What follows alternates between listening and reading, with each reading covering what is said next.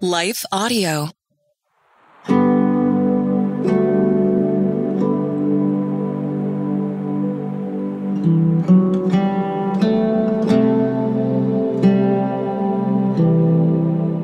Hi, friends. This is Bonnie Gray, and I'm your host for Breathe, the Stress Less podcast. How are you doing, friends? You know, now that fall is coming right up to our doorsteps, and we might start bringing our sweaters out, and it's time to actually get busy for many of us. Those of us who have kids, as we're starting new projects, we're wondering how we're going to get all these things done. It might be a time where you're running into a problem that I have, and it's about being a people pleaser. How many of you are raising your hands right with me? Now, let me ask you a question, and maybe you'll find out if you are a people pleaser.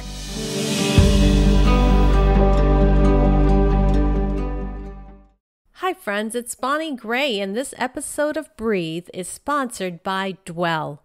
Looking for a fresh way to hear God's voice? Dwell is a Bible app that helps lower stress by listening to Scripture. Dwell has tons of Scripture playlists, so no matter how you're feeling, you can be encouraged by God's Word. I love listening to Scripture on my daily walk. That's why I'm thrilled about the Dwell app. They've built a beautiful reading and listening experience for the Scriptures in your favorite version of the Bible, read by 10 diverse voices to inspire you. You can download Scripture to take on a trip, to the store, or on a walk, making it easy to enjoy God's Word no matter how busy life gets. Right now, Dwell is offering an amazing discount for new subscribers. So go to dwellapp.io/breathe to get 10% off an annual subscription or 30% off for life. You save $60. So visit dwellapp.io/breathe and breathe in Scripture for the rest of this year or for life.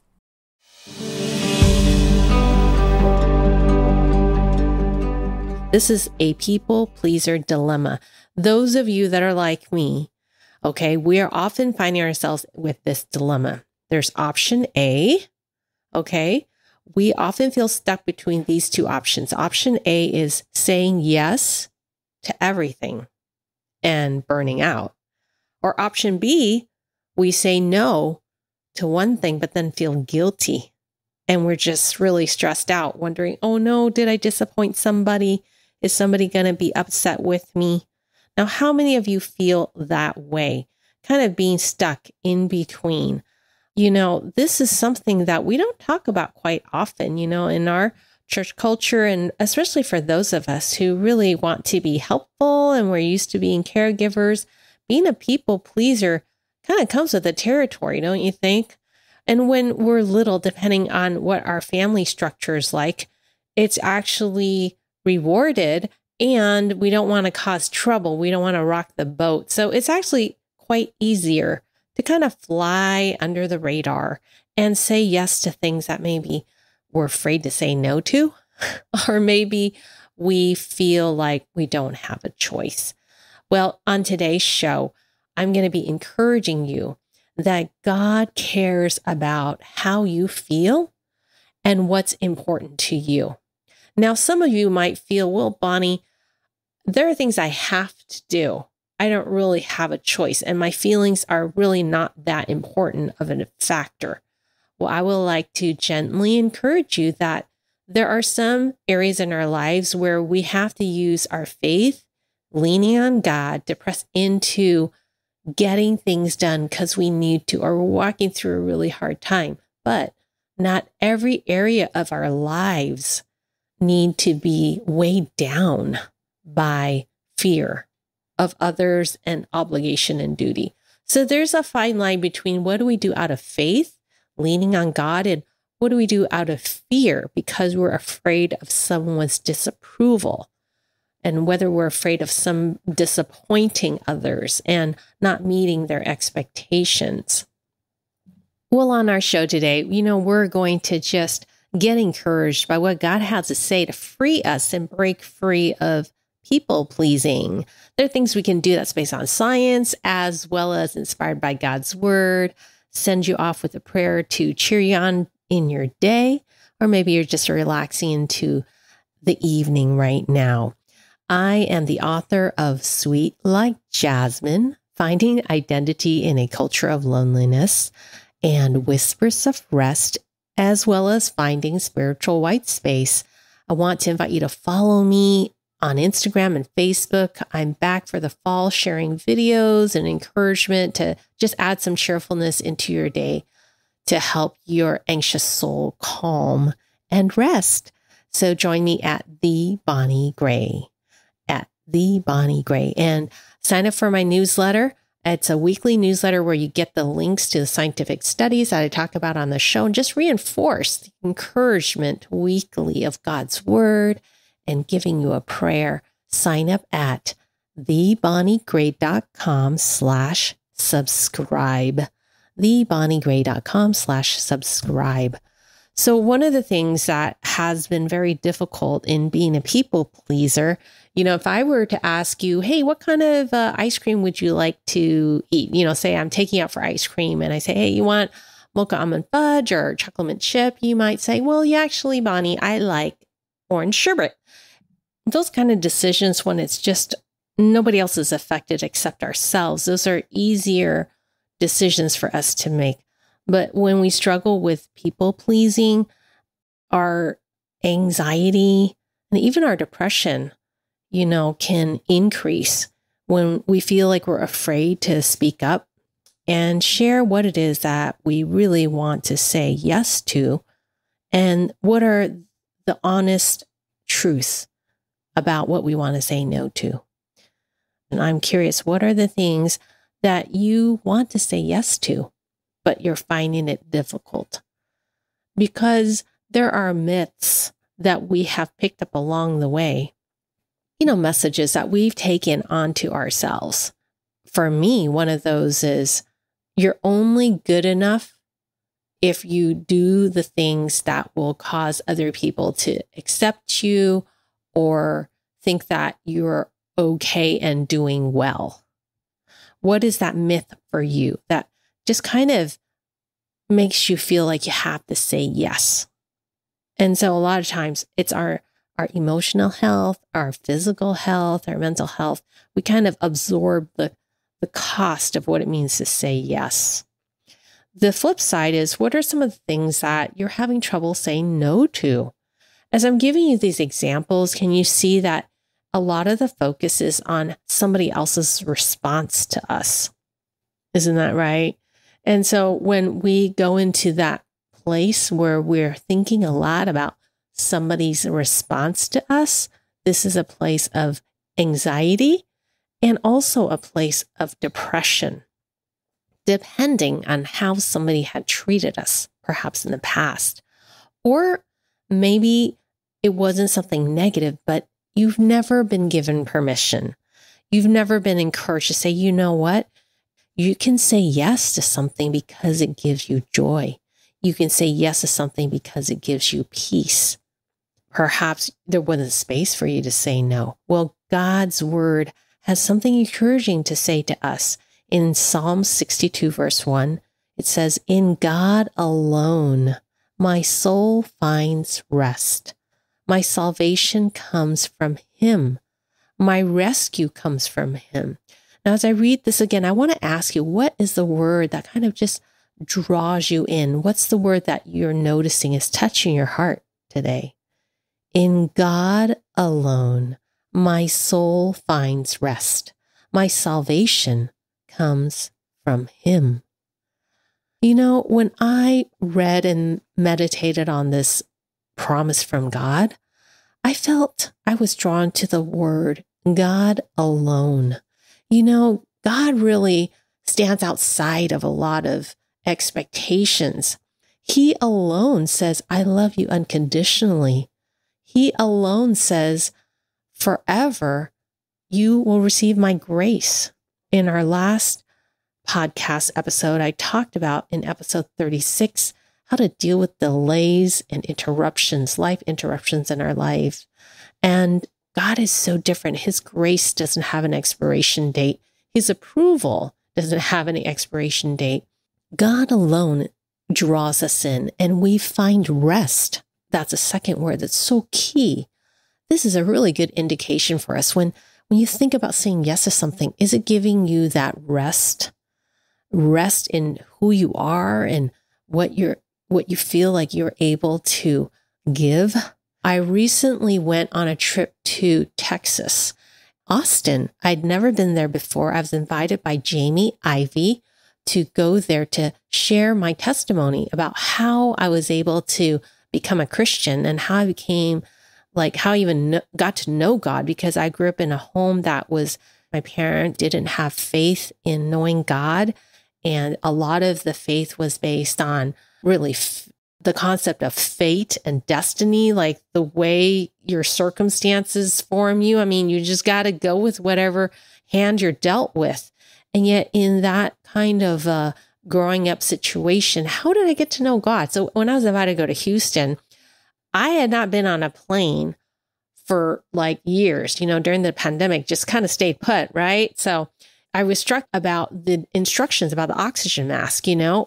We are told we need to put the oxygen mask first before we help somebody next to us, our loved one or our children, right?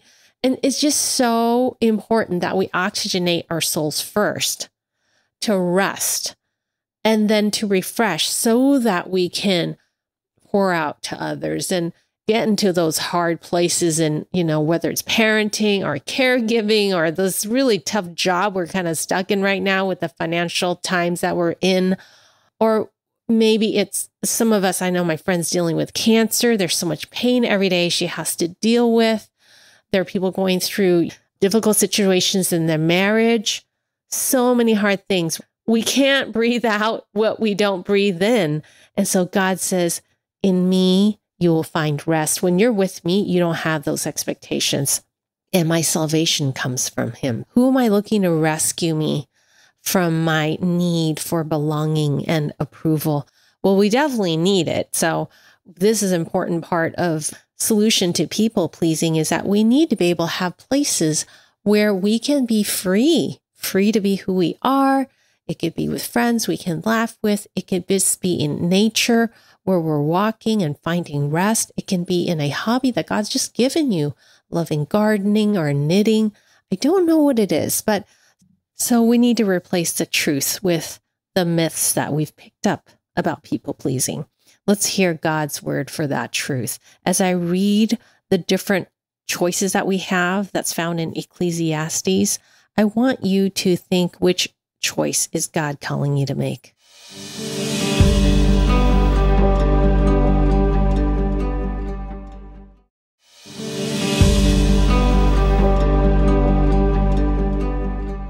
There is a time for everything, a season for every activity under the heavens, a time to plant and a time to uproot, a time to tear down and a time to build, a time to weep and a time to laugh, a time to mourn and a time to dance, a time to scatter stones and a time to gather them, a time to embrace and a time to refrain from embracing, a time to search and a time to give up, a time to keep and a time to throw away, a time to tear and a time to mend, a time to be silent and a time to speak.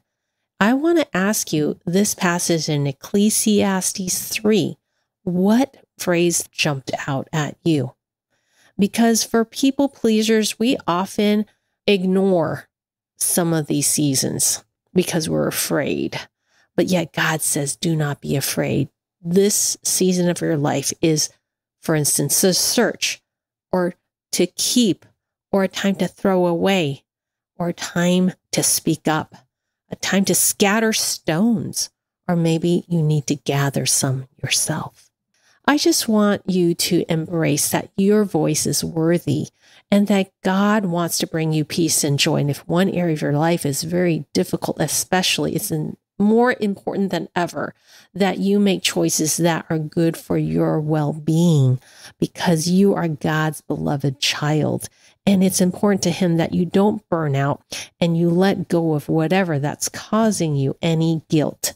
And you have the right to say yes to what gives you peace and no to the things that are damaging for your heart, and your emotions. Well, today's soul care tip, I'm so excited to share with you. I used it as I had to shed a lot of responsibilities as I recovered from COVID to write book number 4 this summer. I wanted to make sure that I wanted to give this tip to you because it's about single tasking. It's so important as people pleasers for us to have multitasking. But when your body and your nervous system is starting to stress out and you're feeling anxiety in your body or depression, this is the opportunity to choose single tasking. This is your superpower that you and I are going to learn. And it's about choosing one thing.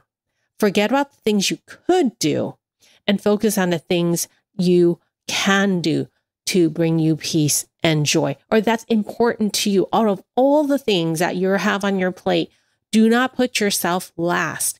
What is the most meaningful thing that you can do that is purposeful for you? Put that at the top and then order everything else around it. Okay, here are some benefits for single tasking to inspire you.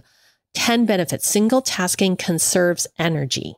Single tasking improves productivity.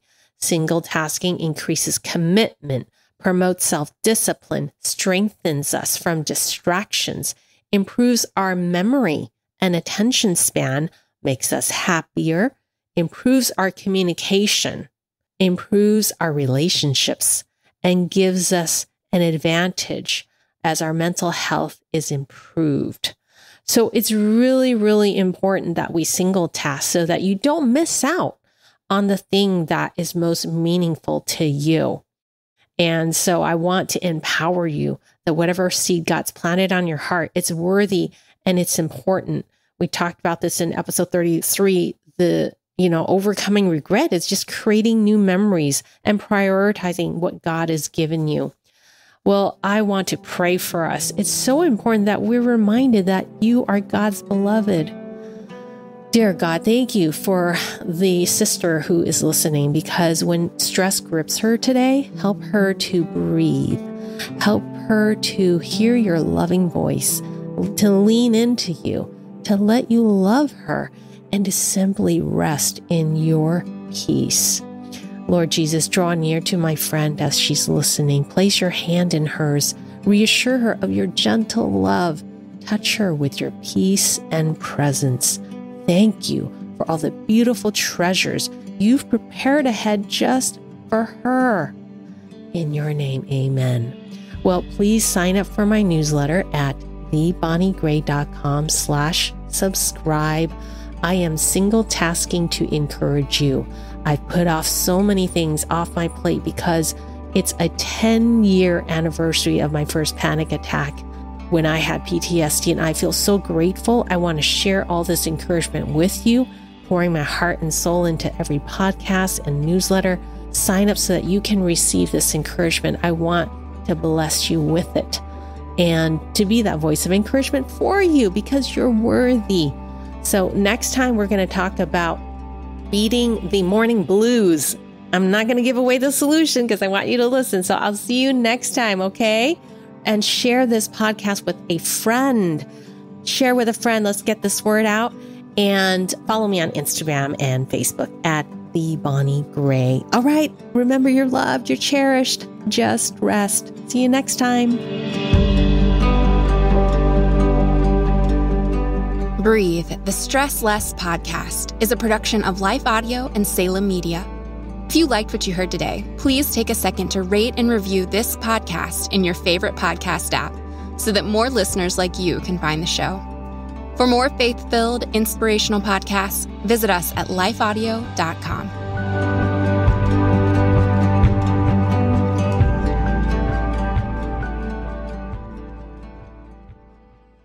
Hi friends, it's Bonnie Gray, and this episode of Breathe is sponsored by Dwell. Looking for a fresh way to hear God's voice? Dwell is a Bible app that helps lower stress by listening to scripture.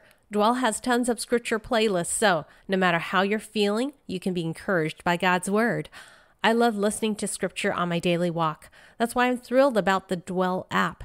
They've built a beautiful reading and listening experience for the scriptures in your favorite version of the Bible, read by 10 diverse voices to inspire you. You can download scripture to take on a trip, to the store, or on a walk, making it easy to enjoy God's word no matter how busy life gets. Right now, Dwell is offering an amazing discount for new subscribers. So go to dwellapp.io/breathe to get 10% off an annual subscription or 30% off for life. You save $60. So visit dwellapp.io/breathe and breathe in scripture for the rest of this year or for life.